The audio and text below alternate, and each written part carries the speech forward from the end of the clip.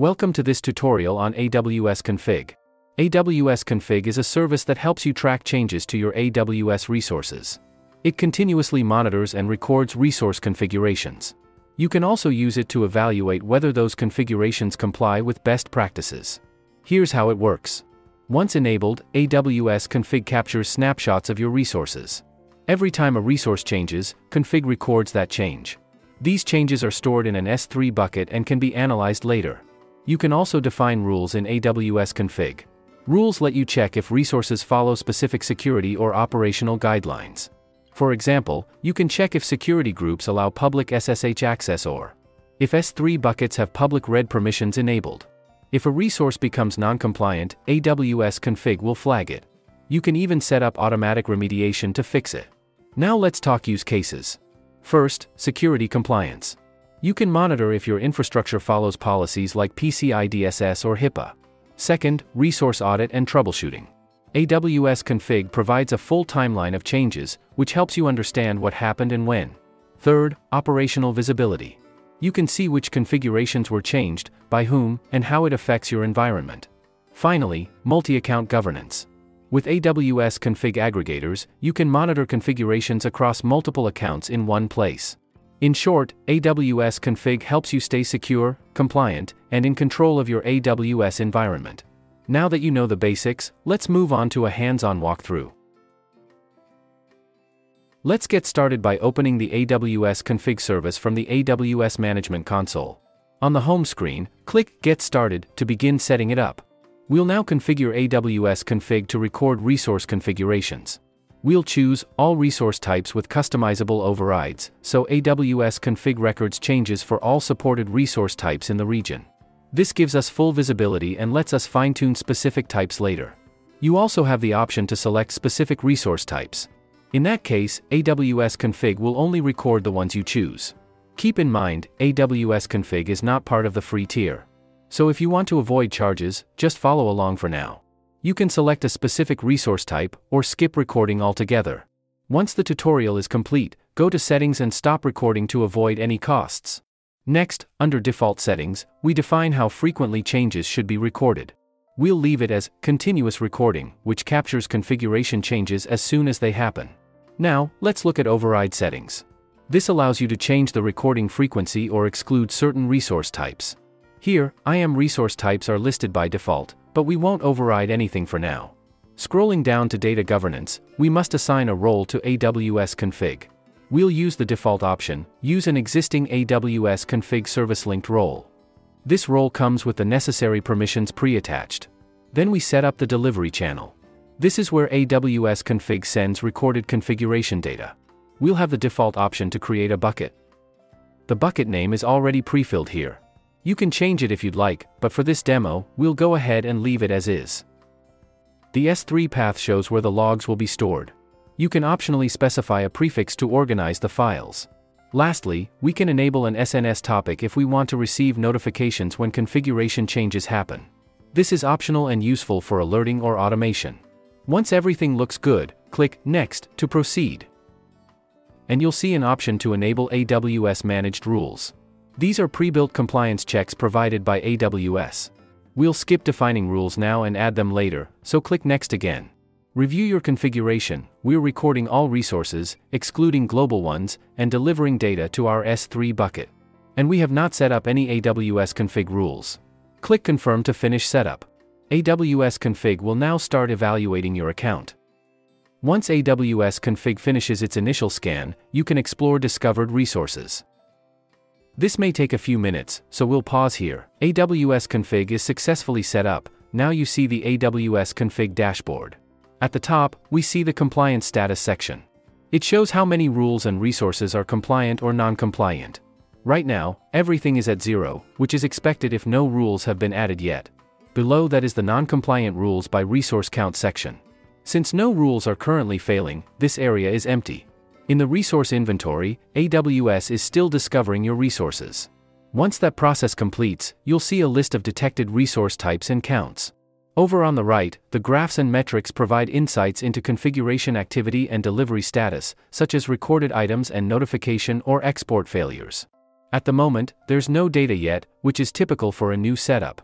This dashboard gives you a centralized view of your compliance, tracked resources, and the operational health of AWS Config. On the left-hand menu, click Resources. Here, you'll see a list of resources Config has found, like VPCs, subnets, and security groups. First, let's look at the AWS Config Settings before exploring resources further.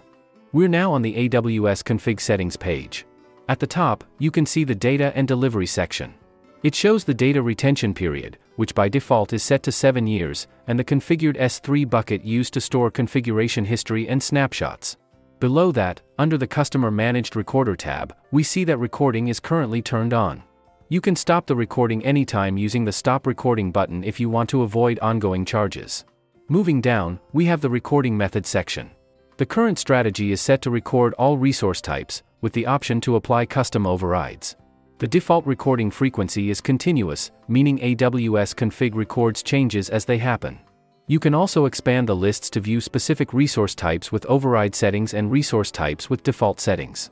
At the bottom, you can see the IAM role AWS is using for this config setup, AWS Service Role for Config. Finally, there's an Amazon CloudWatch Events rule section that lets AWS Config forward configuration change details to CloudWatch for event-based actions. Let's go back to explore resources inventory recorded by AWS Config. This page displays all the resources recorded by AWS Config in your account. You can filter resources by category, type, or compliance status. Use the search bar to look up a specific resource by its identifier. You can also choose to include deleted resources. Each row in the table shows the resource name, type, and compliance status. Let's filter to look at a specific resource type. Let's check EC2 security groups. To dive deeper, select a resource and click on View Details. You can find configuration detail about this item. Or Resource Timeline, to track configuration changes over time. This view helps you monitor and manage configuration compliance across your AWS environment. At this point, these resources have no compliance status, because we haven't added any rules yet. Let me filter EC2 security group. Let's add a compliance rule. Click on Rules in the left-hand menu. Now, click Add Rule. AWS lets you choose Managed Rules, or custom rules using Lambda functions, or create custom rule using Guard, which is to use Guard custom policy that you write to evaluate whether your AWS resources comply with the rule. Let's keep it simple and pick a managed rule. From the list, search for a rule called Restricted SSH. This rule checks that no security group allows open SSH, port 22, access from the internet. Click Next. This rule will trigger when a security group changes. It applies only to EC2 security groups and doesn't need parameters. Click Next. Review and save the rule. After a short while, AWS Config will evaluate the rule. Refresh the page, and you'll see the results. Here we see that 2 security groups are compliant and 2 of them are non-compliant. Let's click on a non-compliant one. Click on Manage Resources. We can see this inbound rule allows SSH connection from anywhere. This is why it's non-compliant. Let's fix that. Delete this inbound rule and click Save. AWS Config will now re-evaluate the resource. After a short pause, refresh the rule. Now it should be compliant. Let's click on Resource Timeline. In this AWS Config Resource Timeline, we can observe how configuration changes and compliance status are tracked in real time. First, a non-compliant rule is detected, indicating a violation, most likely due to an overly permissive security group rule. Soon after, a CloudTrail event shows that the root user triggered a change using the Revoke Security Group ingress action. This typically means an inbound rule, such as SSH access from the internet, was removed. AWS Config then captures this as a configuration change, clearly showing a JSON difference where a rule allowing SSH from anywhere was deleted. Following the change, a compliance check is triggered. The restricted SSH rule is re-evaluated and now shows as compliant, confirming that the resource is once again secure and aligned with policy.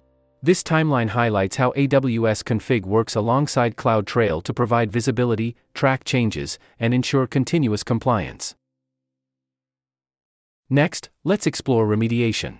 From the Rules section, under a rule, click Manage Remediation. You can choose manual or automatic remediation. Automatic remediation, which triggers the action as soon as a resource becomes non-compliant. Or manual remediation, where you'll need to trigger the action yourself. If you select automatic remediation, you can also define maximum retry attempts, the number of times AWS should retry the action. Retry time window, the total time AWS has to keep trying before it stops. Next, under Remediation Action Details, select an automation document from AWS Systems Manager that will carry out the remediation. Then, we have rate limits. Concurrent execution rate, how many remediation actions can run at the same time. Error rate, how many failures are allowed before stopping the remediation. Under Resource ID parameter, you can optionally pass the ID of the non-compliant resource to the remediation action. In the Parameters section, you can add custom input values needed by the remediation action, such as specific configuration settings or resource names. Once all fields are configured, click Save Changes to apply the settings. For manual, this means the remediation action won't run automatically, you'll need to manually trigger it to fix any non-compliant resources. Next, in Remediation Action Details, you'll choose a predefined remediation action. These actions run using AWS Systems Manager automation. Then comes the Rate Limit section. Here, you can set the concurrent execution rate, which controls how many remediation tasks can run in parallel. The error rate, which is how many failures are allowed before the entire remediation process stops. Under Resource ID parameter, you can choose to pass the resource ID of the non-compliant item to your remediation action. This depends on the specific action selected. Finally, in the Parameters section, you can supply additional input values like resource IDs or specific configuration details your remediation action may need. These can be in string or string list format. Once everything is configured, click Save Changes to apply your settings, or cancel if you want to discard them. Finally, under Aggregators, you can aggregate data across multiple AWS accounts. An aggregator lets you collect and view configuration and compliance data from multiple AWS accounts and regions in one place. At the top, enable Allow Data Replication by checking the box. This gives AWS Config permission to pull data from source accounts into your aggregator account. Next, enter a unique aggregator name. You can use up to 64 alphanumeric characters, including hyphens and underscores. Now, under Select Source Accounts, choose how you want to include accounts. You can add individual account IDs manually or upload a file with a comma-separated list. Alternatively, if you're part of an AWS organization, choose Add My Organization to include all accounts automatically.